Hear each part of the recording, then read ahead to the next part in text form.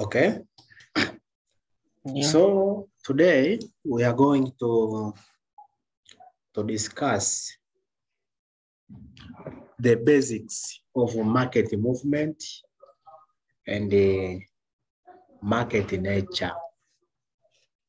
First of all, we need to understand how the market moves and what are the natures of the Forex market.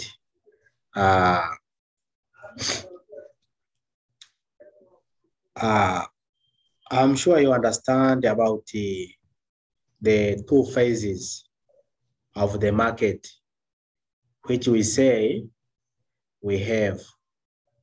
For example, we are just trading downside. There is the impulsive move, then we anticipate the correction, impulsive move, then a correction, impulsive move, then corrections. Okay, so let us say this is the downward trend, and we want to determine where the trend is starting the uptrend. Okay, when it come the market has crossed this level, the previous structure here, we say there is a break in market structure. So we will mark this as the BMS. Okay, so we will wait the market to trace back to this zone here. Okay, like this, before going higher again. This, then like this. Okay, so when we say the nature of the market, we means when we say the nature of the market, we means there is a two phases. Okay, we have this first phase as the impulsive phase, and we have this phase as the corrective phase. So the market to undergo impulses, then followed by what? By correction. Impulse, then followed by what? By correction. Okay, I think you understand what I say. Then, according to our strategy, first of all, you need to understand the market nature, as I'm explaining now. The second, you need to understand the trend of the Forex market. Trend. Let me clear this. As we know, most books speaks about the trend. Like we see the structure like this. And then we mark this as lower low, lower high, lower low, lower high, lower low, lower high. But what I can say, it is very, very, very difficult to find a trend trading like this. Okay. So what I want to teach you today is, for example, we have a zone like this. A zone like this, yeah.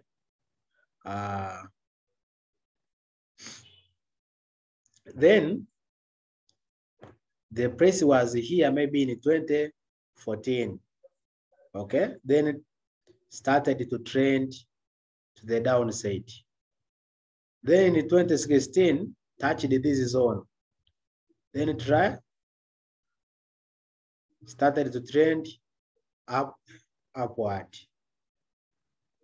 Touching the zone, this maybe is 2018.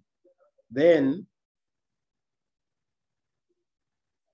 started to trend, and in 2020 or 2022, the price is here. Okay, and this period of time is when we are starting to trade maybe. Okay, so how can you trade this trade? It means you need to know that The price started here, touched here, touched here. Now it is here. So you will know that the price is on the way to touch the upside. Maybe it is here. Okay. So what you will need to be trading the buying setup only. Okay. So you will need to trade the buy setup. For example, here you will need to wait the market to collect to the downside. Then you take the buying trade, you go with the trend. You wait the correction, then you add another buy, you go until you touch this zone. Okay? But this is for swingers. Okay?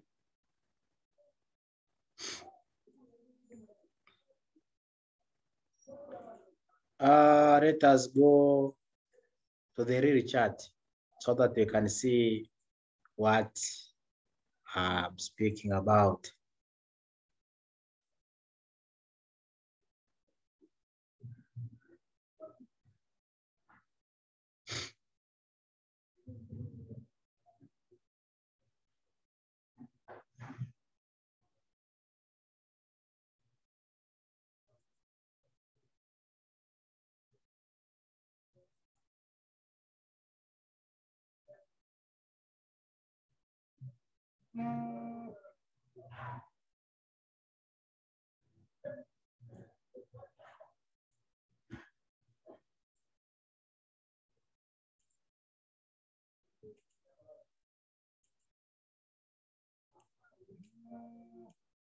Hello?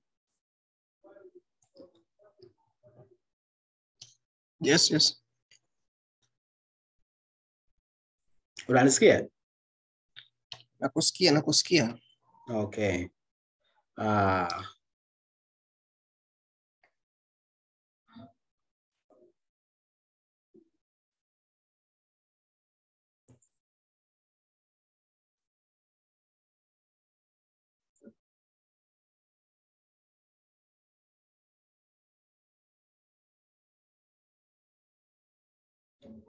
Sasa hii ni Euro USD, si ndio? Euro USD. Unaiona kama ilivyo. Sasa hapa tuko katika time frame kubwa ambayo ni monthly. Sasa unaposema trend, unaweza ukakuta mtu anasema trend ni hii hapa inavyo trend kwenda chini. Ndiyo, lakini this cannot give you the good trade. Yaani unachokiangalia inabidi uangalie katika time frame kubwa. Market ina trend wapi? Naona tukisema hapa market iliwahi kutouch maeneo haya, si ndio? Yeah. Market vile ikaja ikatouch maeneo haya. Sawa. Kwa hiyo sasa market iligusa hapa, ikagusa hapa. Hapa ikaja haikufika, hapa ikaja haikufika. Ikaja kugusa hapa tena, si ndio? Kwa maana yake tunabidi tu anticipate movement ya kwenda wapi? Huko juu. Si ndio? Ndio. Hivyo sasa ndivyo uweze kutambua trend na si vinginevyo. So kwa nini umetambua hapo? Maanake ilivyogusa chini ikagusa juu, inabidi ifatishe kugusa chini, lakini inaweza ikarudi ina collect, lakini haipaswi kwenda kugusa chini. Yaani kama inarudi juu, haiwezi kaenda kugusa juu huku kabla haijagusa chini, wakati ilikuwa ni zamu ya chini kugusa. Ndo kama hapa ninachokwambia. Kwa mfano hapa market ilitoka chini imegusa hapa. Kwa hiyo ilibidi iende hapo juu ikagusa. Inakuja ili iguse chini, lakini ghafla ikaanza kurudi juu. Kwa hiyo hapa ingegusa hapa ingevunja kwenda wapi? Kwenda juu, lakini kwa sababu iko katika hii zone, maana yake market inabidi iguse chini kwanza ndio iende kugusa juu. Kwa sasa kwa hapo ilipo tunaweza kusema kwamba hii market ipo katika nini? Katika level ya kuweza kuibuy. Then inabidi uifuatilie katika time frame ndogo. Uangalie ni kitu gani kinachokifanya. Sasa ukifika katika time frame ndogo kama hizi hapa, unaangalia, unaona market ilipofika ilitengeneza kitu gani. Si ndio? Market ilipofika ilitengeneza kitu gani. Nadhani ulivyosoma katika kitabu umeona setup zetu zile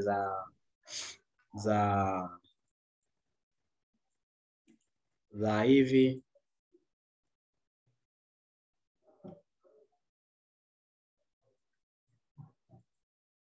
kwamba inakuwepo na stop point hapa. Si ndio? Inakuwepo na BMS labda hapa. Alafu inabidi iwepo RTO. Manake hapa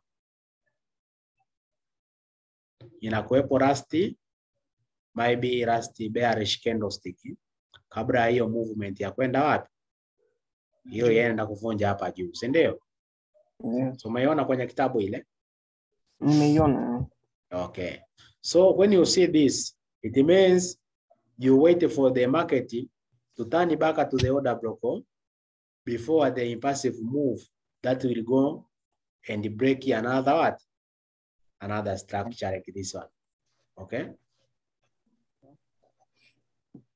Okay. So after determining the trend in the daily time frame, you must find the structure like this one. Okay. You must find the setup. It either by SMS or by stop point. SMS is like a failure swing in other price action. For example, nilichokuwa nakwambia hapa ni kwamba market, vitabu vinafundisha kwamba market inatengeneza higher high, higher low, higher high, higher low, si ndio? Lakini haviendi kuitengeneza hiyo katika market, havitengenezi. Kwa mfano hapo ukiangalia ni changanyikeni, uwezo ukajua higher high iko wapi, higher low iko wapi. Unaona? Hapa sasa ndipo panapoleta shida, lakini sisi tunaweza tukawa tunasema hizi zone hizi ndizo higher high, higher low, si ndio? Hapa imepiga chini, unaona imeshaenda juu, si ndio? Hapa imefanya BMS hapa. Hapa kuna setup gani hapa? Stop point. Stop point, yes. Uko sahihi. So after that we have our order block now. Our order block is that last bearish candlestick before this movement ambayo imeenda kuvunja hapa. So what to wait is to wait the market to trace back to that zone. Okay? Inapofika humu, you will need to find the setup for buying the market. Okay? So we are waiting the market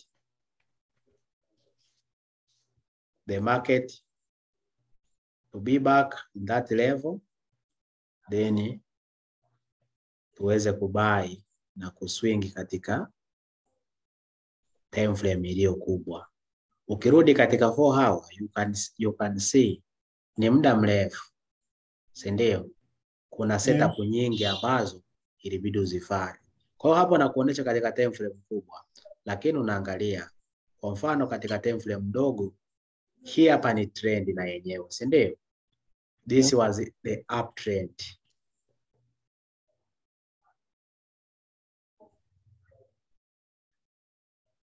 Si ndio? Hapa ikaja kuvunja hapa. Kwa nini nimewambia imevunja? Unaona hii zone hapa. Hiyo ndo order block. Hii hapa. Lakini kuna zone unaiona hii hapa ndo previous higher high. Kwa market imevunja, imekuja chini, imeretrace, imefika hapa. Kwa tuna anticipate market ya kufanya nini? Ya kuteremka. Ndio maana unaangalia inaenda kukutana na ile setup kubwa ya time frame kubwa kwamba hapa tunasubiri ifanye correction huku ili ipande juu. So kutoka hapo kwenda chini na penyewe unaweza kaweka sell trade. Una sell hapa ukiwa unaisubiri iende kureact chini huku. Si ndio? ili uweze kufanyaje kuibai vizuri. Do you understand what I say? Au nimekuanzia mbele? Nimeelewa hapo. Ila kuna kitu kimoja nimekiona hapo.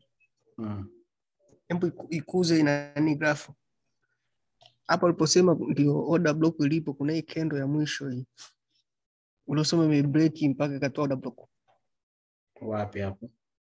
Baada ya bearish kubwa. Umeiona?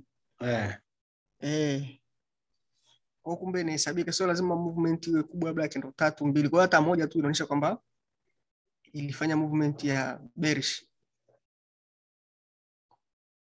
Sijakuelewa basi. Order block umezielewa first of all? Umesema order block. Alikuwa sizitumii hizo, ndio maana nakuuliza hiyo. When I say order block, I mean the last opposite candlestick before the impulsive move to either direction. For example, hapa si tulikuwa tuna move kwenda juu kwa kutokea huku. Si ndio? Ndio. Tumetokea chini huku. We are trading to the upside, si ndio? Lakini tulivyofika hapa, unaona movement iliyokuja kuvunja chini huko. Si ndio? Tumetengeneza lower low. Yaani manake BMS yetu sasa hii hapa. Kuna BMS hii hapa kubwa, kuna hii hapa ndogo.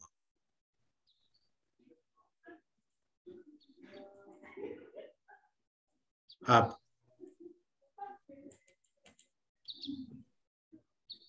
Ninaposema hiyo umenielewa? Breaking market structure. Kwa hiyo sasa last opposite candlestick ya movement ya kwenda chini. Maana yake tunaangalia last bullish candle. Last bullish candle kabla ile movement.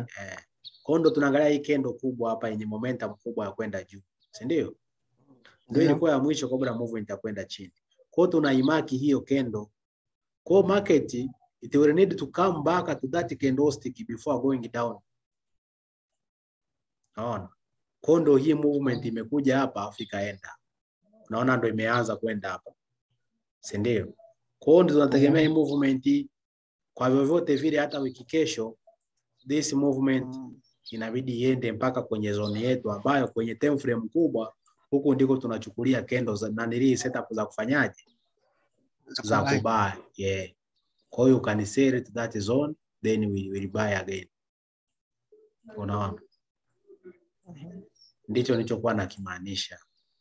Kwa hiyo unapotaka kuwa setup ziko za aina nyingi. Kuna setup za kuswing, kuna setup za kufanya nini?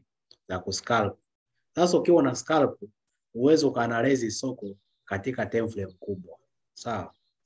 You will need a lower time frame ili candle ziwe kuwa printed, ziweze kuwa printed haraka na wewe uweze kupata opportunity ya kuweza kufanya nini? Kufanya biashara. Si ndio? Kwa ndo kitu nilichokuwa naweza kueleza. Kwa kama hapo lazima umetambua trend. Sasa tukirudi kwa mfano kwenye gold hapo, naangalia. Huyo ni gold. Gold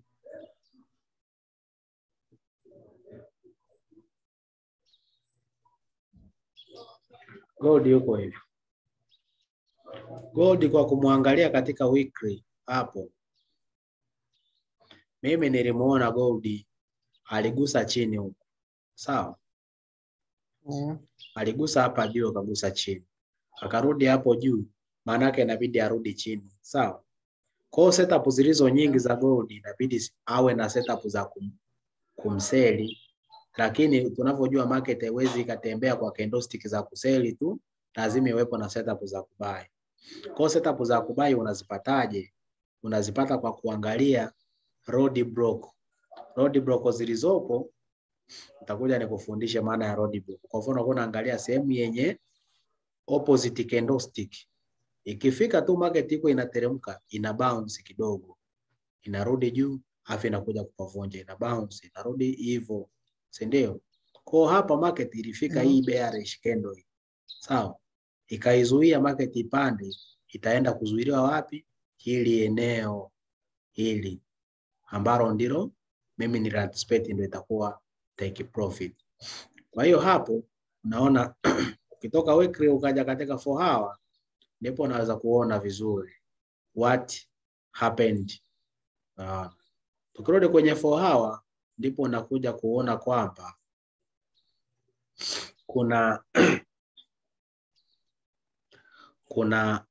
kuna hii market iliyokuwa ina move kwenda chini.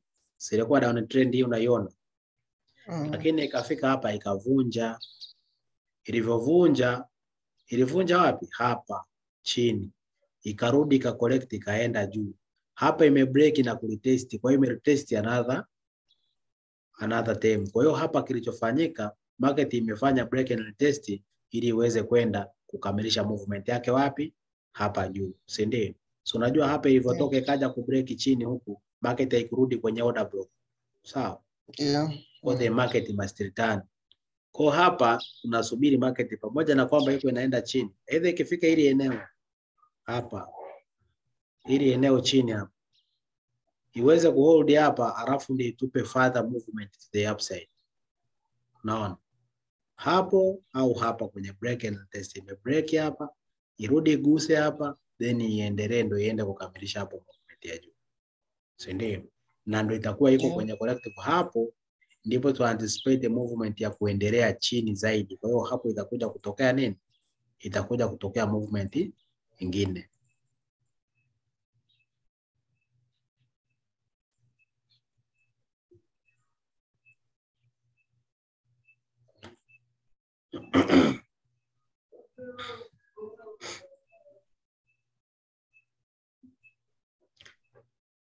Unanielewa? Nakuelewa. Okay. Kwa hiyo tukishamaliza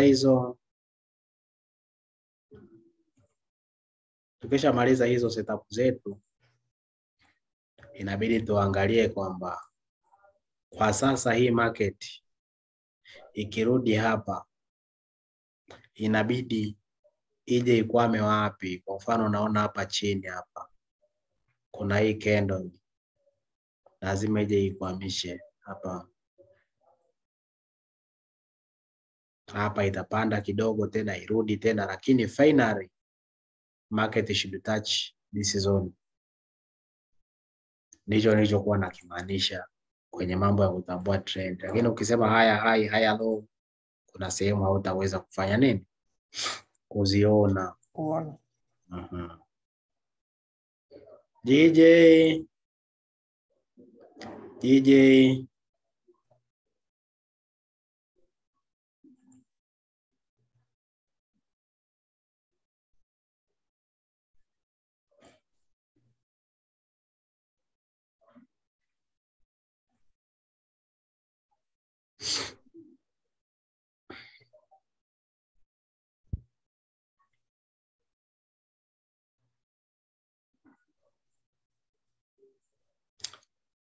DJ unaangalia kwa monthly inachezea katika hii zone, si ndio? Umetouch hapo, imeweza kutouch na hapo juu katika hiyo zone, si ndio? Baki imegusa hapa. Hii hapa imerudi kugusa chini, haijafika.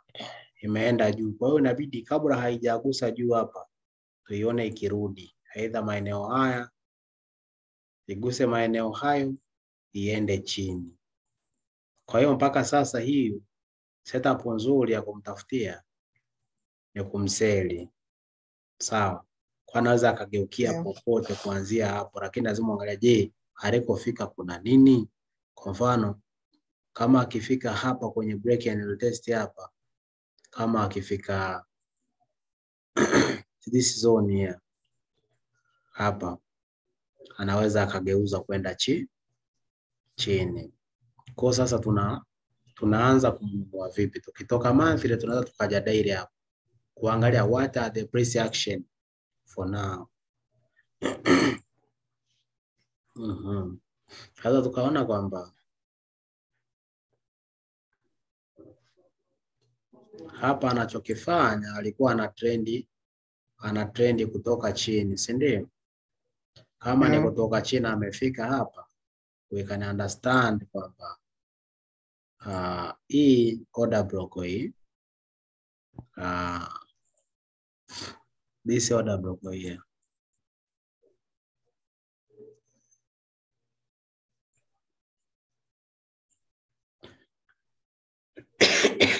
so the market must touch inside that zone before going down. Kwa tunasubiri kidogo tu market ifike hapa afu tuanze kusell. Tukimsell tutamsell mpaka wapi? Possible tutamswing mpaka chini. Sasa hizi ni setup za muda mrefu kwamba unasubiri ili uweze kuswing, si ndio? Lakini kama unataka kufanya scalping za daily, lazima uje katika time frame labda ya ni hawa, uangalie huku penyewe ni kitu gani kinafanyika. Unaona? Kwa sababu unasubiri kusell, unaangalia hata wani hawa kuna nini? Kuna trend inapanda. Inafanyika. Kama kuna trend inafanyika, unaangalia ile trend yenye nzake ilianziaga wapi? Ilianzia huku, previous trend ilianzia huku ikaenda chini, si ndio? Sasa hii inapanda, maana yake kama vile maana yake inabidi turudi maeneo haya, sawa?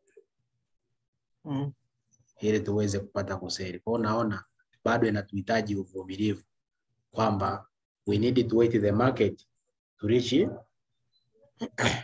to trend, to wait the market to trend to that zone before selling the market.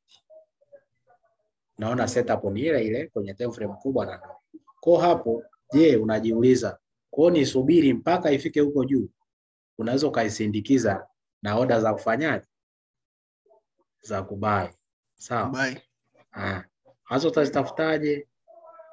You need to find the structures of buy setup. Kwa mfano hapo naona market imevunja hapa, si ndio? Market imevunjaga hapa ikaje ikatesti hapa, imevunja, manake market inaweza ikaja hold hapa.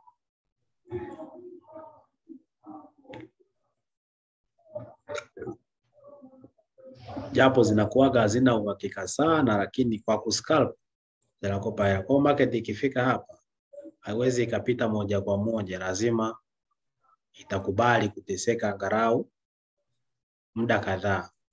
Order block zinazofanya kazi hasa za muda wa masaa 4. Kwa mfano hapa unaweza ukasema labda tuje tumsubirie katika hii candlestick, opposite candlestick hii hapa, si ndio? Kwamba akija atagusa hapa ataenda. Lakini kwa awani hawa unaona kwamba hapo juu vile kuna nini? Kuna possible area kwamba kuna hii candle hii, kwamba akiigusa hiyo candlestick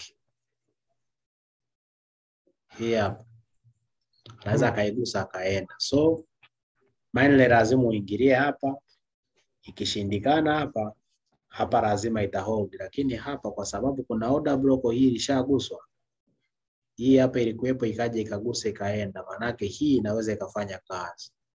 Kwa unasindikiza setup zako zinakupeleka mpaka wapi? Na kupeleka mpaka sehemu ambako utapatia setup zako za kusell. Hivyo ndivyo tunavyofanya. Wala lazima ujue kwamba for now where the movement is going. Ukishajua kwamba movement hii ina trend kuelekea eneo fulani, unaenda naye huko anapoenda, ili uweze kuwa safe katika kufanya nini? Katika kufanya analysis, katika kunanile ku trade. Ile trade zako zisije zikawa na stop loss, zikawa heated sana, ukafikia hatua ukasema maybe I don't know how to analyze the market. So hivyo ndivyo tunavyofanya na nili trade. Labda bado dakika 5 unaweza kauliza maswali.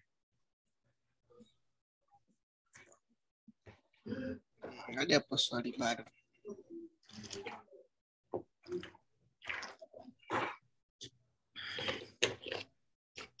So let us look at another example.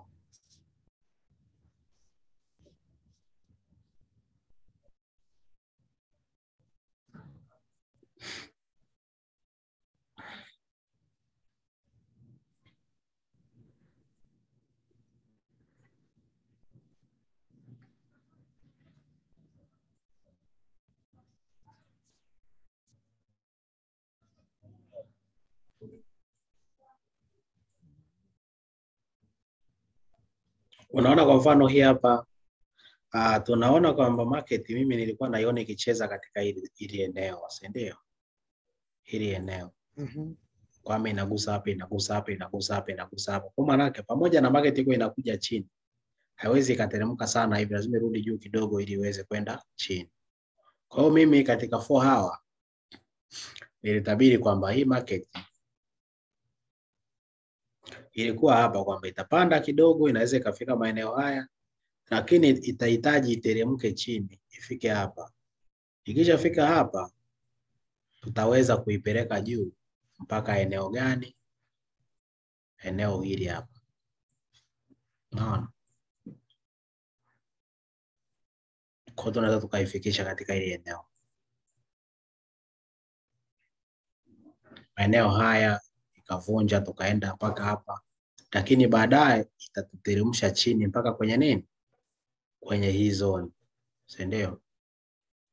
The final market must touch this zone.